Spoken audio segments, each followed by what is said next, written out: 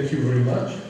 Thank you for having invited me here to Izmir.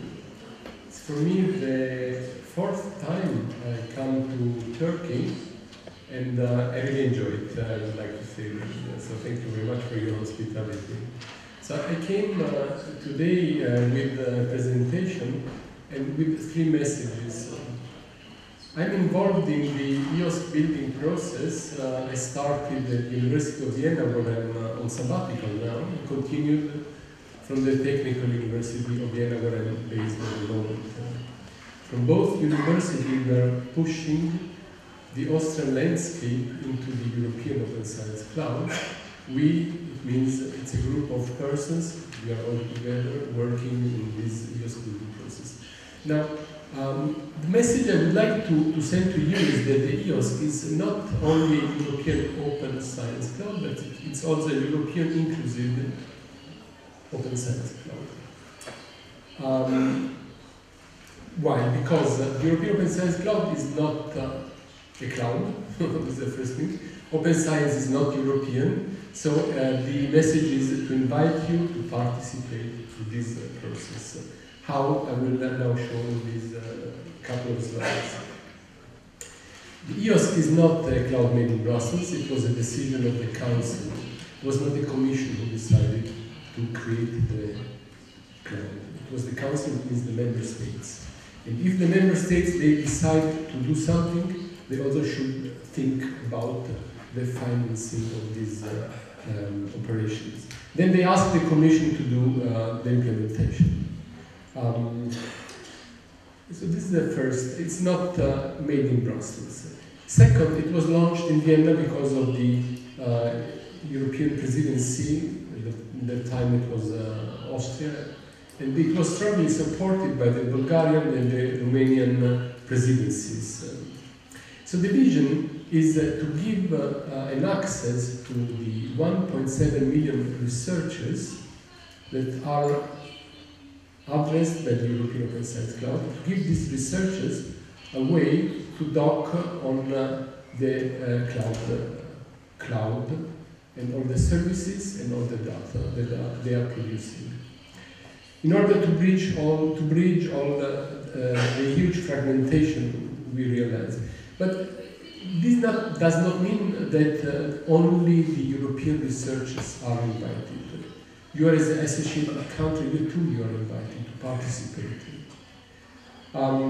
Then there was a period where it was decided to work along 6 lines of actions. They were concerning the future architecture, the future development, production and governance of data, and how the services would be implemented in order to service this data. And then the next line of action is on how to create access through the interfaces, but through other services, to these services and data. And then rules and governance. Nowadays, the whole of Europe, thousands of people are working on the new governance model of this European Open Science Cloud. So everything you will receive as information in the next months is all concerned about the new governance model that will govern this cloud. So the EOSC is not a new dedicated infrastructure or software package. And it's not a project, it is a process. It's a process, and as a process it is very dynamic. So the situation is evolving from day to day. And we are building on it. I would like to state that there is a link on this page. This link is then pointing to this article. This article was published in July, and this is an attempt on how to create some common terminologies on what the European Open Science Cloud is. So at the moment, we have the governing board, which is the blue box on the top. The governing board is a strategic body. Then we have the executive board, which is an operational body. In the governing board, we have the representatives of the member states, and in the executive board, there are 17 experts working on 5 working packages in order to create the future governance. And we also have the stakeholder forum and the working group. So the stakeholder forum, for example, is going to gather and to organize the US symposium next week in Budapest. On a regular basis, these people are gathering together and creating impulses for the executive board. And since the beginning of this year, we also have the Secretariat. The Secretariat is a project for 2.5 years time, with 11 partners there. Me, I'm a member of this Secretariat, and one of my tasks is to work on researchers' engagement. My other colleagues, they are working on other forms of stakeholder engagement. So, for example, on how the European Open Science Cloud should work with industry, on how the European Open Science Cloud should work with huge infrastructures yet existing in Europe, and so on and so on. Here are the links. There are a lot of projects supporting the EOS building process, around 50, and some of them are here. So Freya, Okre, the EOS CAP project, Okeneo project, which is an EOS building project. So this conference is an important and relevant brick in this effort. Then Research Data Alliance Europe, then the Infra Central, EOS CAP again, and then the Secretariat. The Secretariat is here to create support. It's a 360-degree support for the executive board. The main objectives are 4, so co-creation and funding opportunities. I will spend some more time on this because we have an offer. Then to liaise, to create a liaison platform, I would like to invite you to participate to this platform, to send questions, to read the answers from other colleagues, and to liaise to the European Open Science Cloud. Then we have the stakeholder forum. If possible, participate in the stakeholder forum. You can do it by traveling there or via remote access, because it's streamed. And then the Secretariat is setting up an operational framework supporting the EOS governance. So it's servicing the board and the governing board. These are the partners, and me, I'm based at the Technical University, as I said. So these are the 3 entities working together at Technical University. It's the Faculty of Informatics, the Center for Research Data Management, and the library. We are based on the library.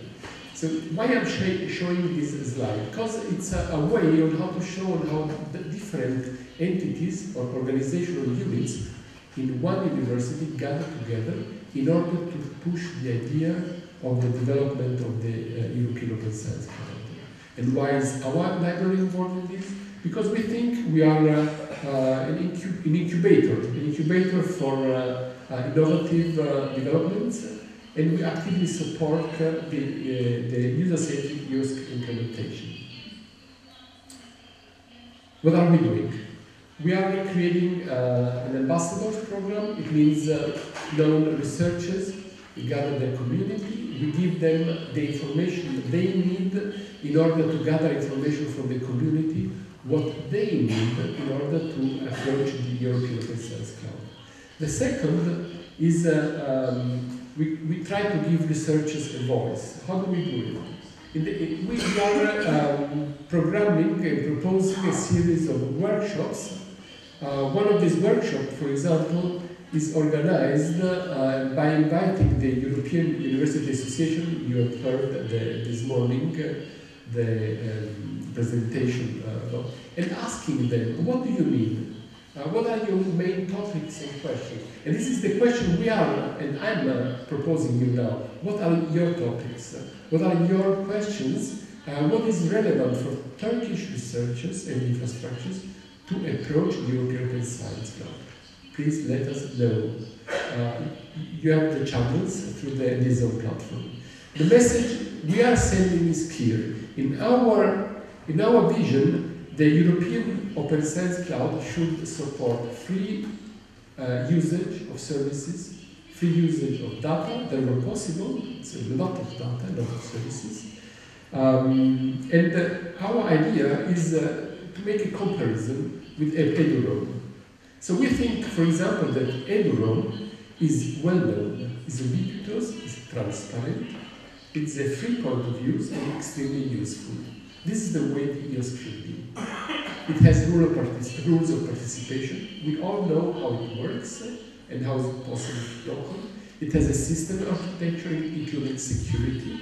It provides a specific microservice, and it deals with user data. And it has a governance. This is very simple at the first look. It's very complex if you imagine the work we are doing, because we are more than 28 countries. So we are creating this environment, but this is the comparison we like to use in order to explain on how it should work. So we are preparing our program. It will start in January. We will launch the Ambassadors program. We prepared events. They will also be launched in January.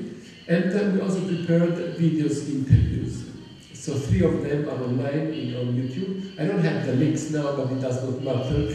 They will be published at the EOS Secretariat webpage. In the meantime, that we are working on the EOS Secretariat basis, there are some other projects, and I mentioned it. I would like to show you what 5 other projects are doing right now, these days. These are the so-called 5B projects. They are covering with their activities the whole of Europe.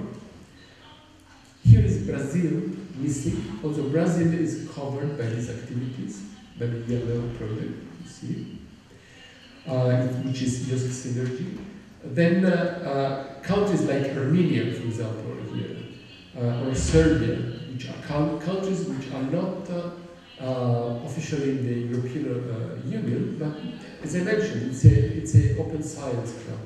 So what are these projects doing? They are collecting useful data about infrastructures, and this data will then be analyzed till the end of this year, and the first report is expected in February. This report will then be sent to the Secretariat.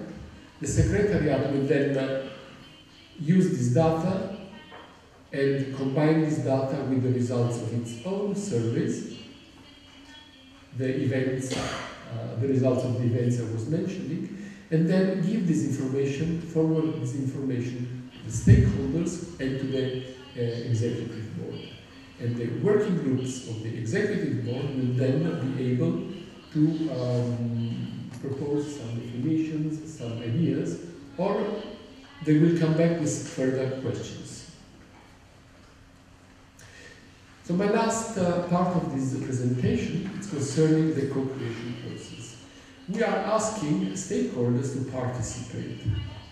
Stakeholders, and you are stakeholders, are asked if it's possible to create events like this, or to create studies, produce analysis, and in order to do so, it's possible to apply. You can apply for money, for funding. You can do it by an individual can do it, a group can do it, an institution can do it. You can also do it with some other institutions, you in Turkey, and institutions from other countries like Spain, for example. And it's very easy. So there is a page. The page is, you have the link, it's pointing at this page. There are 3 possibilities. 2 of them are really interesting. The first one are the so-called open calls. The Secretariat is creating calls where it's written, we need support for the X activity, or activity Y, whatever. You can answer it and propose yourself. The second possibility, it's easier. You have the idea and you propose it. And within a time lapse of 5 up to 6 weeks, you will get the answer if it's possible to be funded in this issue. So how can Turkish institutions support the usability process? You can organize workshops, know-how transfer on the usability process, so ask us. Your institution can advise research institutions and funders to get further engaged with the EU's building processes. So you have Tibitak, but this is not the only funder responsible. You have also industrial corporations. You have NGOs that can be involved in this process as funders, as cooperation partners, or a town. So ask them and participate. And your institution can also contribute to the creation and development of the right environment for common terminologies used in the process. You can identify priority topics, your priority topics. You can share stakeholder contacts. You put the players in contact with relevant initiatives and projects. You promote participation to initiatives. And you can foster the creation of working groups addressing collective suggestions. These are the stakeholders you can address, which are your researchers, your research support, so researcher and research support, national digital infrastructures, national funding projects, research and academia organization, policy makers at your institution. What can be funded is written in a very simple way on the web page. Participate in the Liaison platform, and as mentioned, next week we will have the symposium of the stakeholders. So I thank you very much for your attention.